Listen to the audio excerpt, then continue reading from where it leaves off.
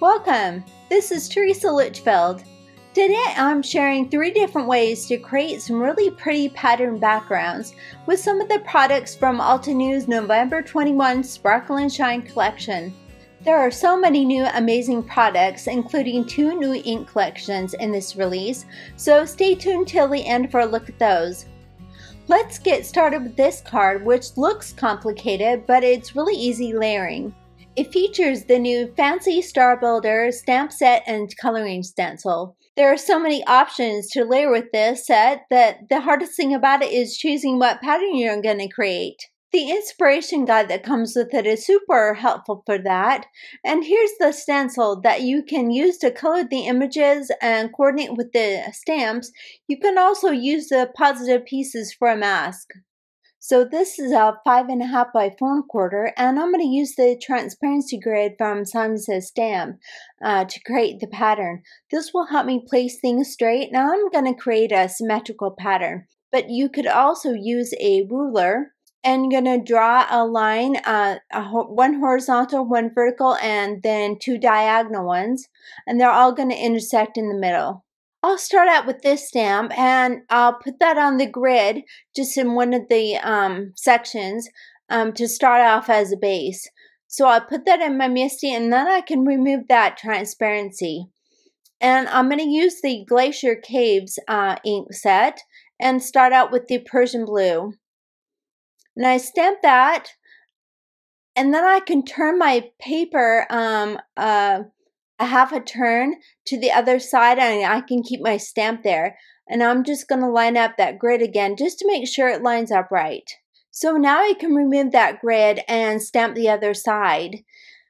If you decide you want to use a ruler, use a pencil really lightly like I'm doing here. I'm just marking the corner where I started from so I have a starting place.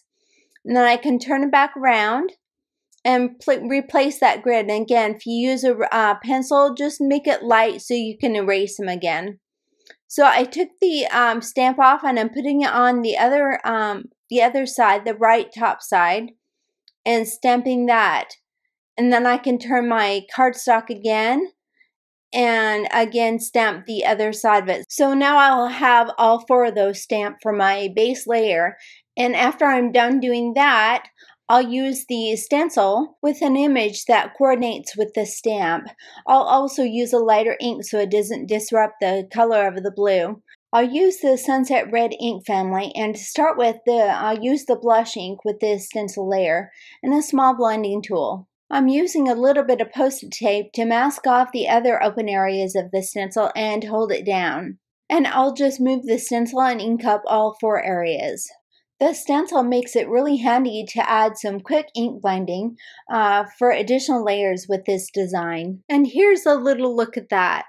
Next, I'm going to use the smaller version of the first stamp I used, and I'll place the points in between the points of the larger one. I'll use Caribbean Sky ink on this layer, and I'll stamp all 4 of the images the same way I did the first stamp, repeating the process of stamping, and then I'll turn the cardstock, stamp the other side, and then I'll remove that stamp and place it in the upper right corner.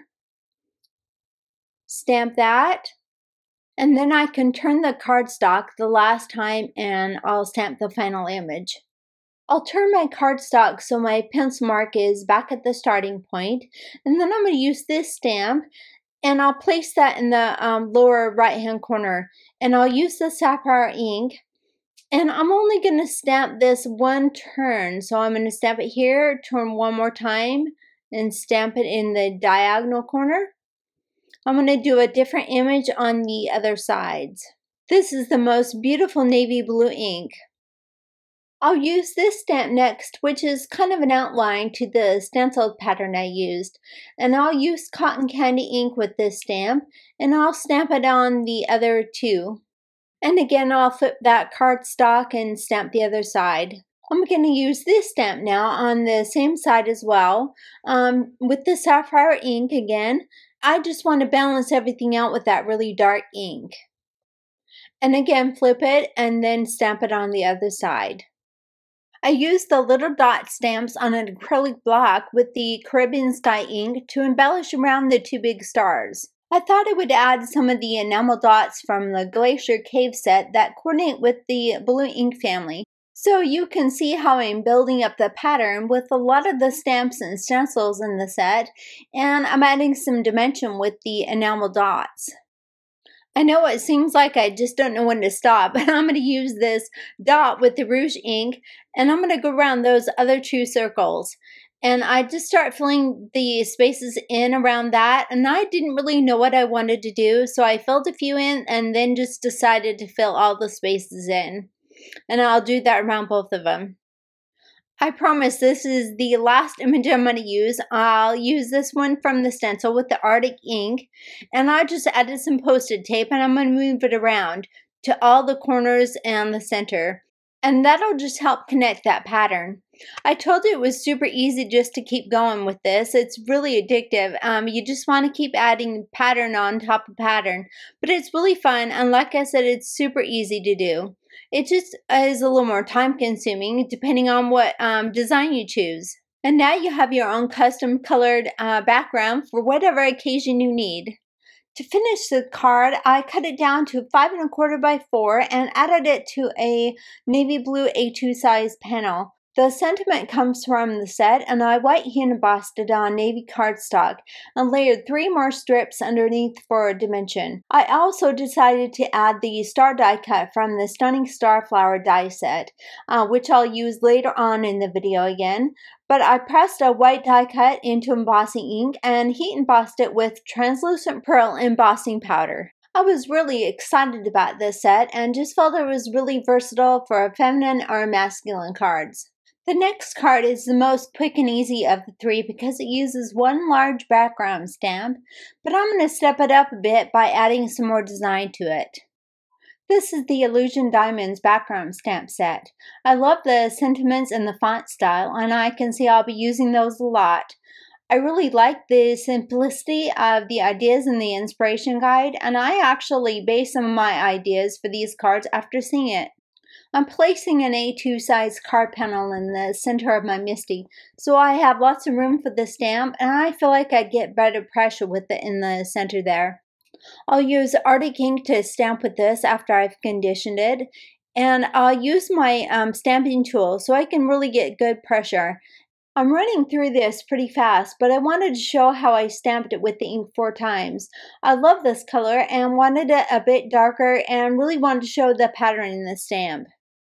I cut the stamped panel down to 5 1/4 by 4, and then I'm going to take 2 of my rectangle dies, which leaves a 1/2 inch border around the edge, and I tape those together and onto the panel, and then I run that through my die cut machine.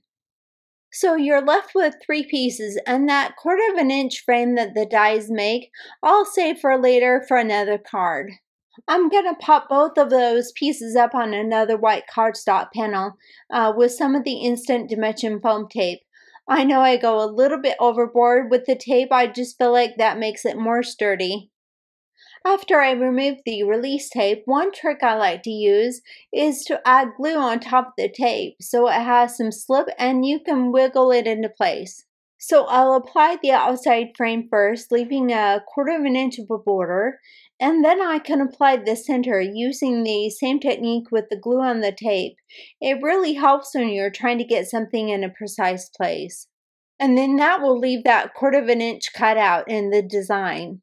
I took a couple more of the rectangle dies and cut a gray-blue to match the ink color and a white cardstock piece to add my sentiment to. So I'm going to use the Hello from the set and the Sapphire mixed media ink. I love to use this ink because then I don't have to use embossing ink. And I can just use clear embossing powder over the top of that. And I also stacked a couple more under the white just to give some more dimension to it and glued those together. I glued the sentiment panel to the center of the card and then the finished card front to a top folding card base. I absolutely love the clean look of this card, and it would make a really great card set to even give as a gift. So I had to make another card that shows what a great set this would make, and I slightly changed things up. Here's a look at that card, and I won't show the whole process again. I'll just go over some of the details that I changed. I used the blush ink on the Illusion Diamond stamp and again stamped it the 4 times. I then used the gray denim ink for the sentiment and heat embossed it with clear. I used the Fine Frames cover die as the border, and I always cut this with the double-sided adhesive sheets. I just think with the look and the sentiments, it's perfect for sets. And of course, these are my favorite colors, but that's what's so great about making your own cards, is to give them your personality. My third example shows how to use multiple die cuts to create a pattern background, and it's usually more pleasing to the eye to use an odd number of images. I'm using the Stunning Starflower layering stamp set and dies, and again it has that great idea on layering guide that it comes with. There are 2 different Starflowers in the set, and there are no leaf stamps. The leaves are in the die set with the star word, but also the leaves, when you cut them out, they're embossed as well. And that star word is great because there are a lot of sentiments in the stamp set that go with that. I've got a big enough piece of cardstock in my MISTI to stamp both of the flowers at the same time and multiples of them. And I have a variety of pink inks I plan to use. I'll go from light to dark, and I'll start out with the blush ink. And just as a reminder, I usually do stamp a couple times, especially when it's a light color like this and it's the base layer. So now I'm going to flip that cardstock around, and I'll stamp them on the other side. I'll take that out and put another piece of cardstock in the MISTI and do the same thing. I'm going to end up with 8 flowers, so I'll have a lot to play with, and I'm sure I'll have some left over for another card. I'll clean those stamps and then place the second layer for both flowers on the MISTI, and I'll use the rouge ink on the second layer. The inks are really going to start to brighten up the flowers, and I really like the set for the layering. It's really easy to line those stamps up. I'll switch again to my second piece of cardstock and stamp those. I'll line up the third layer of the flower for both, and I'll stamp it with cotton candy ink. This color of ink is going to give a bit of a color shift to the flower from a warmer to a cooler pink. Moving on to the fourth layer, I stamped it with Coral Bliss ink, and it just ended up looking too red, so I stamped over it with Pinkalicious ink, which I liked much better, but I think I was so distracted I forgot to film it.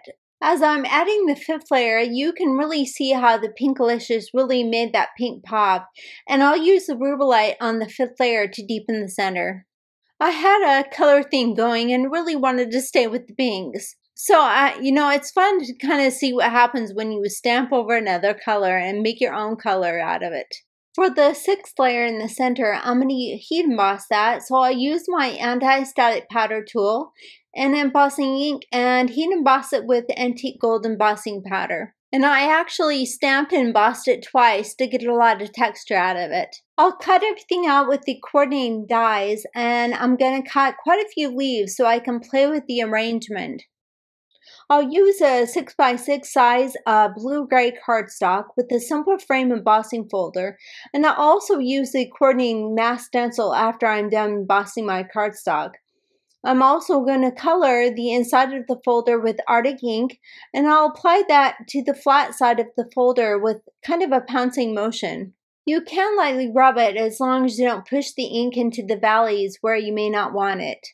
I then take a small blending tool and just soften out any harsh lines that I may have made.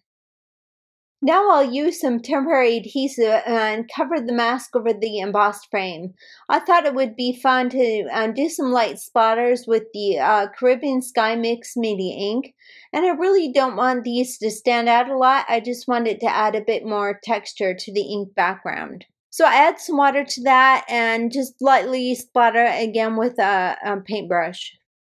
I really like that there's a mass stencil for this folder and love the effect with the colored cardstock and the inking. I'm using a little bit of hunter green ink and a small blending tool to shade the leaves. And then I've arranged everything on the embossed panel that I cut to an A2 size.